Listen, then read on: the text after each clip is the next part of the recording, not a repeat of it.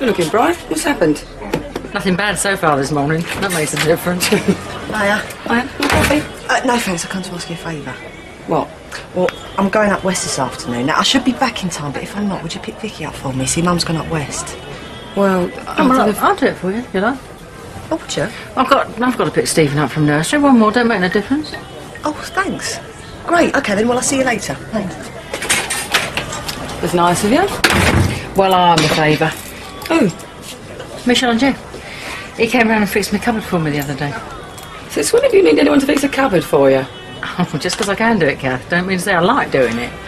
So what do you reckon to him then? Oh, Jeff. It's nice enough. Yeah. It's nice to see Michelle with a decent fellow at last. Yeah, it is. Oh, Pat. Just the lady I've been looking for. Now, stay right there. Don't move. I'll be right back, yeah? Does that look good, or does that look good? I mean, did Cindy Crawford ever look this good with her clothes on? Oh, get off. Well, I hate to agree with Sanjay, Pat, but it is nice. It's just right for you. What do you think, Nat?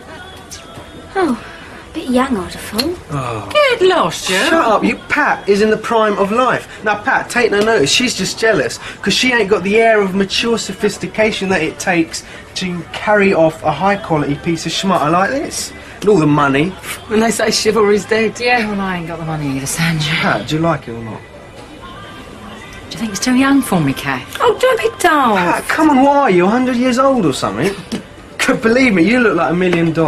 I tell you what, because you look so good, I'll do you a special deal, right? Buy this one and I'll let you have another one half price. Some deal. All right, 2 for the price of 1. Any colour you like, 15 quid the pair. Oh, you've got to do it, Pat. It's worth it for the crack. You're on. Great, well, come with me and choose another colour then. Oh, hang on. Do I get 2 for the price of 1? Yeah, if you can find something you like, yeah. Right. 5 minutes, Natalie.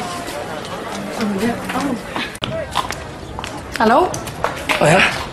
How come you're not slaving over that stove? I was. Just popped out to have a look at something on Sanjay's stall. Thought I'd come round and annoy you while I was at it. You're wasting money on clothes again, are you? Well, I would have done if I had anything in my size. I just wondered if you fancied having a drink in the Vic. Do I have to? What's that for? I don't know, it's just embarrassing, isn't it? Everyone going on about me and you all the time. It's not like you to be shy. I'm not shy. Just don't like everyone realising I can't do any better for myself than marry an old boot like you. 1 o'clock, Phil Mitchell, or you are dead meat.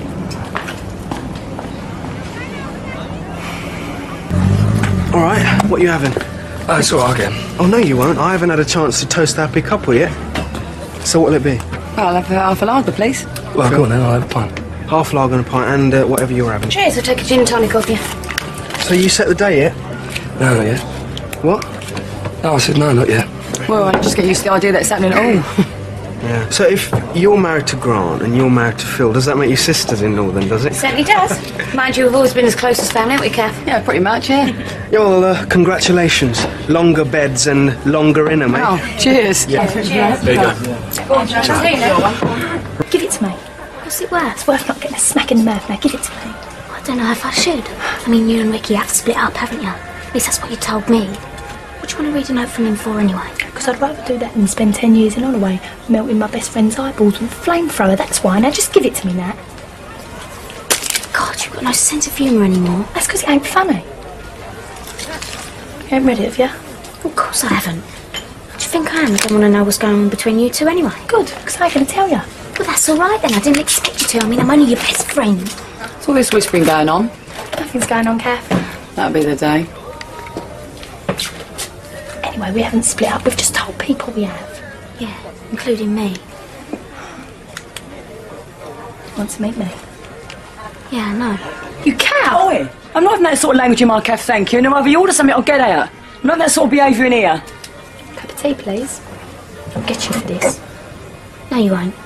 Right now, you need all the friends you can get. This is what we'll do. We'll start off here, have a couple of drinks, take in a movie, and then we'll go over to Fat Freddy's for an hour or so. Fat Freddy's? You don't get anyone more than 14 in there. What are you talking But I about? thought we weren't looking for no one. Sorry, Kath, what can I get you? Give us a bottle of wine to take out. Were you at the one with the green label? Yeah. What are you two planning then? A night out on the town. Just me and him. Boozing, brawling, you know, having a good time. Well, I'm glad I won't be there to see it then. All right. Cheers. Thanks a lot. Bye.